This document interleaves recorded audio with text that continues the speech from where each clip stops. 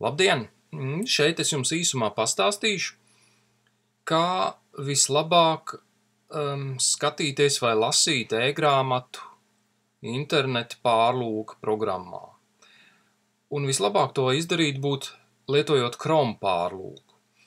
Ja jums gadījumā ir cits pārlūks, kā Firefox vai Safari vai Internet Explorer, tad es jums ieteiktu no interneta lejuplādēt šo Chrome pārlūku.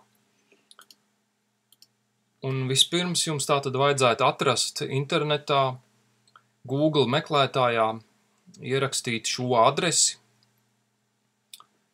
vai nu Google meklētājā vienkārši ierakstīt Chrome, vai nu uzrakstīt šo adresi, ko jūs šeit apakšā redzat. Un te jums parādīsies šī lapa, uz kuras jūs noklikšķināsiet lejuplādēt pārlūku Chrome. Un tad jums vajadzētu viņu instalēt.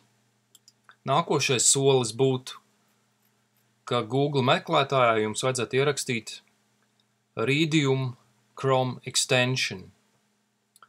Un tad tiks atrasta šī lapa, Chrome Web Store,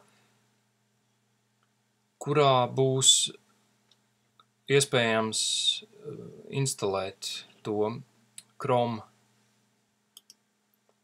lietotni. Un tā lietotne saucās tātad Readium. Un, kad jūs to Readium lietotni būsiet Chrome veikalā atradis, jums vienkārši jānospiež šī zaļā poga, palaist lietotni. Un tad, ja jūs gadījumā neesat Google lietotājs vai Google e-pasta lietotājs, jums prasīs ielogoties Google kontā. Un jūs varat izveidot vienu Google kontu, vai nu, ja esat lietotājs, jums vienkārši jāieraksta e-pasta adresi un savu paroli. Tad Google prasa jūs vienkārši autorizēties. Nākamais solis būtu tad apstiprināt Readium pievienošanu Chrome pārlūkam. Jānospiež add. Un automātiski atvērsies šāds loks, kur instalētā lietotne parādīsies šeit.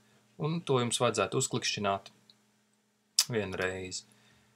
Un nākamā lapā pavērsies šāds skats, un te jums atliek vienkārši nospiest šo plus zīmīti, un, lai pievienotu grāmatas EPUB datni. Nu, un tad grāmata tiks šādi pievienota Chrome pārlūkam. Un jums atliks vienīgi nospiest šo grāmatas vāku. Jā, grāmata atvērsies un varēsiet to lasīt. Paldies par uzmanību!